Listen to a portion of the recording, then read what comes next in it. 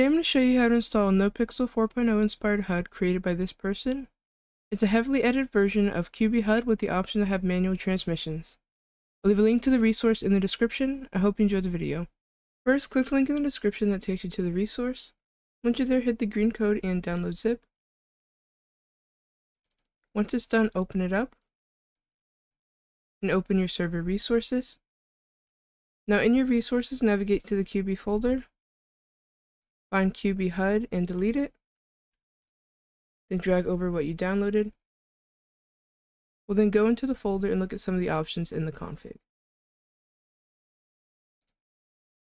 I'm not going to change a lot in here. The first thing I will change is using miles per hour. By default, it's set to kilometers per hour. This is optional and based on your preference. If you want to enable miles per hour, there is another thing you'll have to change, which I'll show shortly.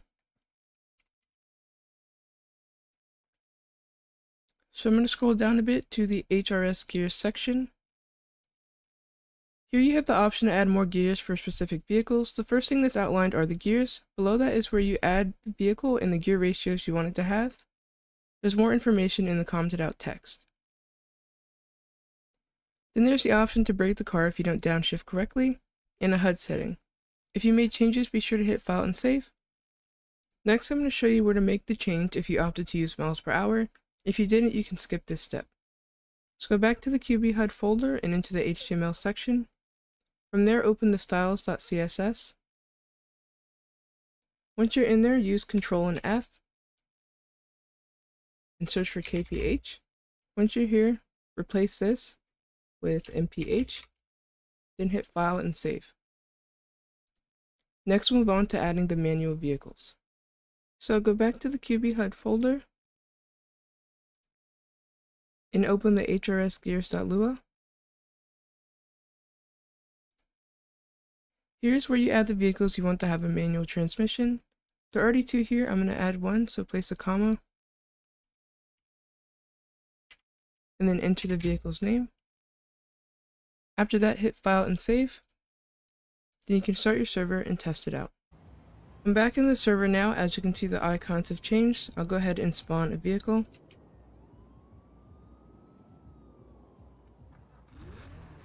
So we have the seatbelt icon, the speed, the unit, and the fuel level. It also displays an A as this is an automatic vehicle.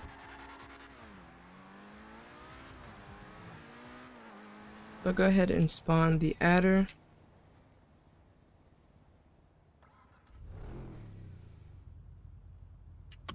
Most of it's the same, now it's displaying an N because we're in neutral. So to shift up, use left shift.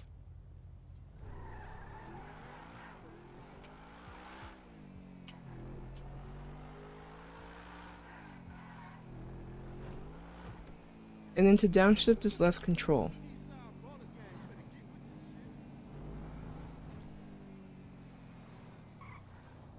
Then if you keep going down, you'll be in reverse.